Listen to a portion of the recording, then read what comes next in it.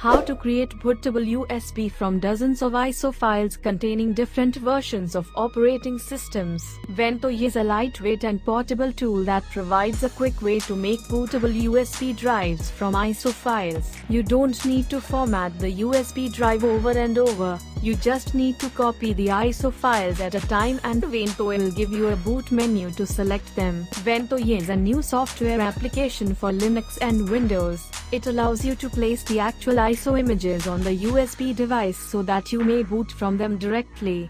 The program supports multiple ISO images that you can place on a USB device and uses Grub as the boot manager. Ventoy comes with both Legacy and UEFI secure boot support. The application is available for Microsoft Windows and Linux. It has a graphical user interface on Windows only.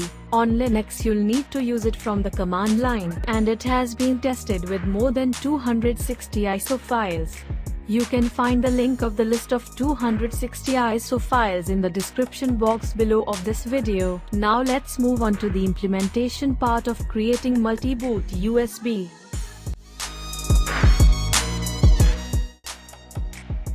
I'm using the Ubuntu 20.04 Linux system. Download Ventoy binary file for Linux. There's a Linux file and a Windows file.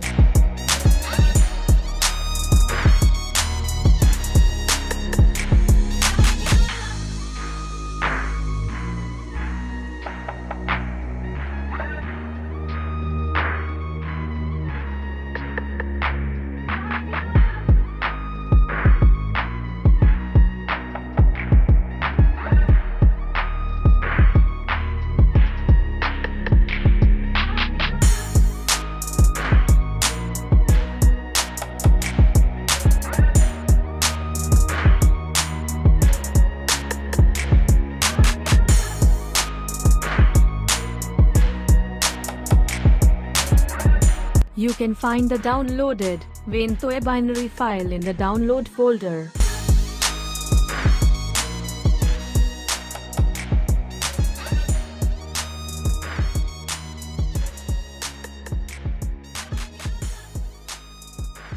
Extract Ventoy files. To extract the Ventoy files from the downloaded tar archive, you can do the same either by double-clicking on the archive or running the command. I'm here running the command. First of all, I'm creating a folder on desktop in which I will extract the tar archive file.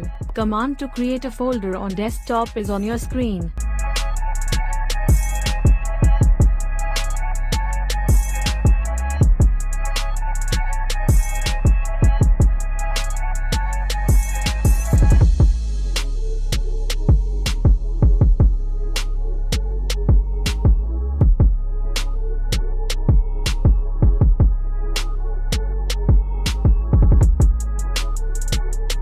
Here, as you can see on desktop, folder is created with the name Ventoy, in which I am going to extract the tar archive file, and the command to extract the tar archive file is as follow.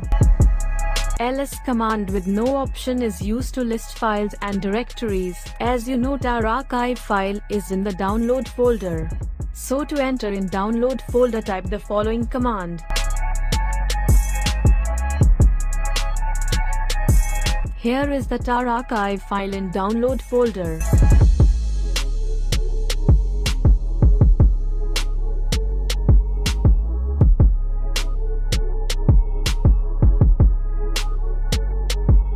Now our tar archive file is got extracted. Let's see it by opening the folder on desktop.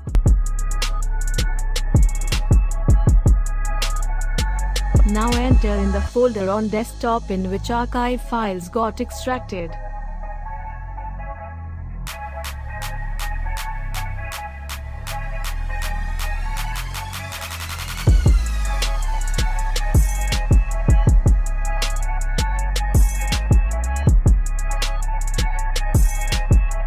As you can see here, inside the Ventoy folder there is one more folder, inside which you will find the shell script. Now time to plug in and detect the mounted USB flash drive. Here I have connected my USB flash drive with the system. Once you plug in your USB device, run the following command to locate and get the USB device name on Linux file system. Enter the account login password here. You can also use the following command instead, or use gparted if you prefer a GUI in a terminal.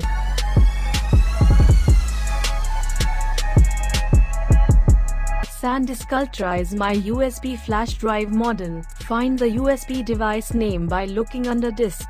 So in my case, it's as on screen. Select and copy the name. Now, to install Ventoy on a USB flash drive, run the shell script. For that, first enter inside the folder in which you will find the shell script.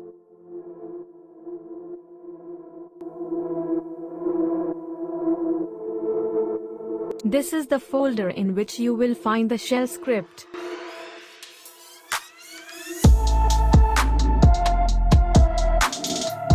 And this is the shell script.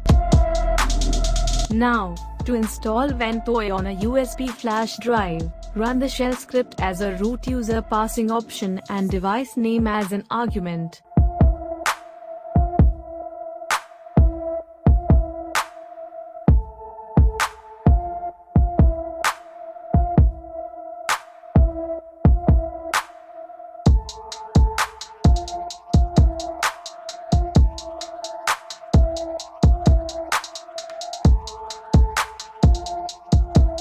You will be asked to confirm if the USB device name is correct twice. Type Y for yes and press the enter key to continue.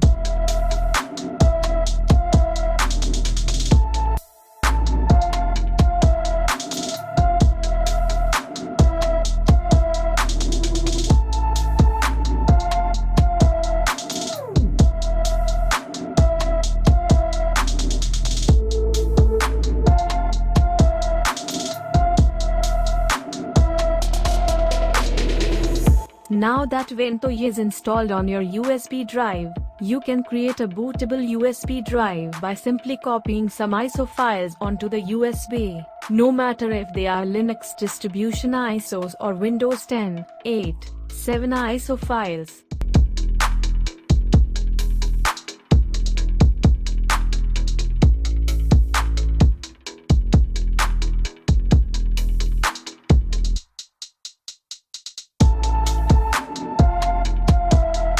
For Windows, download the installation package. To use it, extract the downloaded ventoy.zip file, then launch the ventoy2disk.exe executable. Select the device and click install. Ventoy comes with a graphical user interface, so using it is pretty straightforward.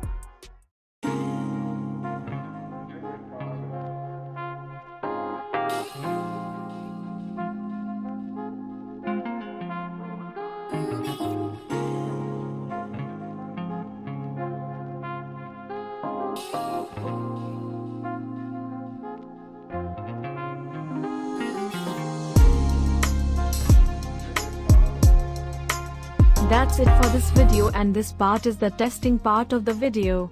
Thanks for watching.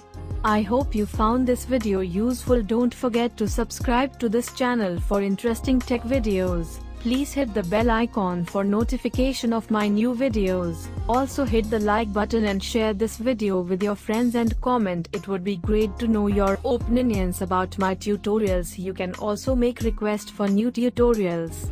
See you soon.